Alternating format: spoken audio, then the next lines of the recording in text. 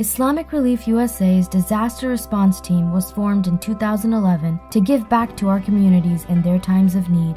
When a disaster strikes, our disaster response staff works with our various partners, like the American Red Cross, to coordinate relief efforts. Our team helps to assess the damage, staff shelters when needed, and provide financial assistance when we can.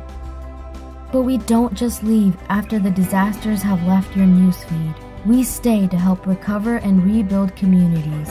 Our recovery efforts are ongoing in Houston, where volunteers are deployed monthly to repair and rebuild homes damaged in Hurricane Harvey. We bring smiles to those who struggled, and we help them hold on to hope.